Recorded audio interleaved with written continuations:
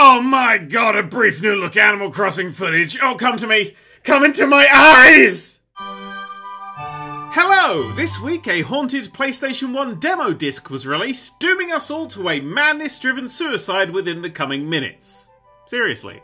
Except for the last part. Over on itch.io, a bunch of PlayStation 1 inspired horror games have been compiled into the Haunted PlayStation 1 Demo Disc 2020.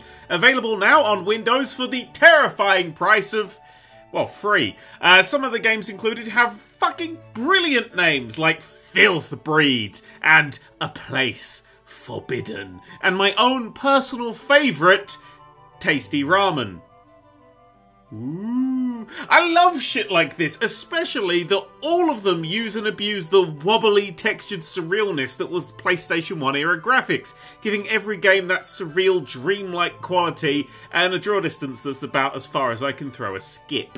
Speaking of compilations, the impossibly titled Kingdom Hearts series is launching an all-in-one package coming to the PS4 in America on March 17th. No longer shall ye have to look up a wiki to see if Chi back cover comes before or after 0.2 Birth by Sleep or 258 divided by 2 days. No longer will the positioning of code confuse you. Dream Drop Distance HD shall no longer befuddle you, and a different game, also apparently called Birth by Sleep, will not disconcert you. Finally, all of Kingdom Hearts in one single...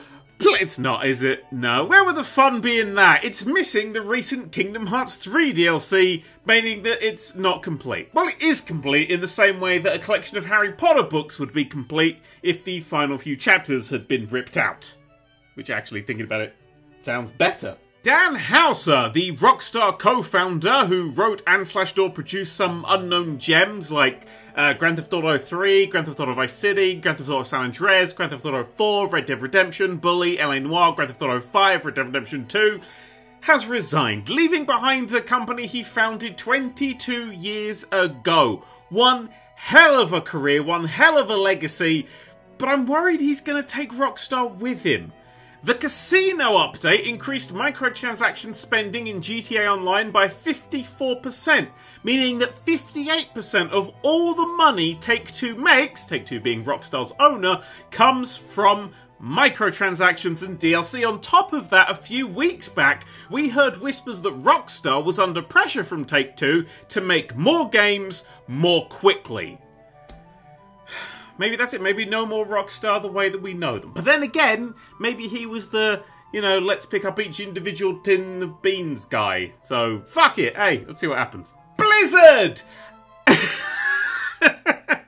Actually, let's not talk about Blizzard. 'Tis a silly place. Platinum Games! Platinum this week launched a Kickstarter for a remaster of the wonderful 101, a Wii U era action game where, if I remember rightly, you just kind of mushed people into a big sword. Or a ladder. Anyway, they smash their goal harder than Jadzia smashes Worf, and that's happening now. Yay! Quirky game trailer time! In Other Waters is a top-down Water the Explorer them-up where you control an AI that's guiding a xenobiologist through an alien ocean. It looks like a super lo-fi Subnautica, but this one probably won't make me shit myself when a tentacled horror from below grabs a hold of my short and curlies.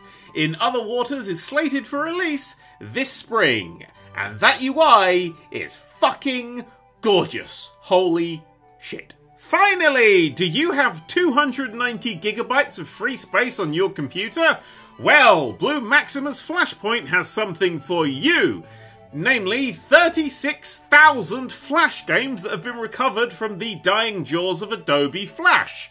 Okay, so the player will only download them as you use them, but you can also download them all if you like, from Desktop Tower Defense to Line Rider, Yeti Sports, to the Crimson Room, Crush the Castle, to that 3D Pong one I can't remember the name of right now, that obnoxious one with the elephant, kept changing the rules. Anyway, if you own a drive with all of those on, you are one time machine away from becoming the coolest person in school.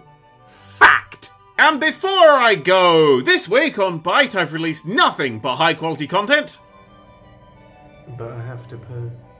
And over on Nerd3's channel, I've edited his entire last year into 1 second per day. Christmas! Boxing Day. Bollocks. So that's fun. Editing it wasn't. It was 27.5 hours of footage, but...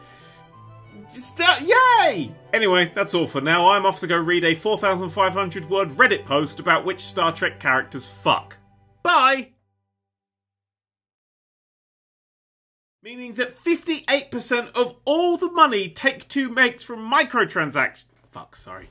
Did you just send me a fucking message? You did. You sent me, I'm into those nacelles. Fuck's sake, Matt.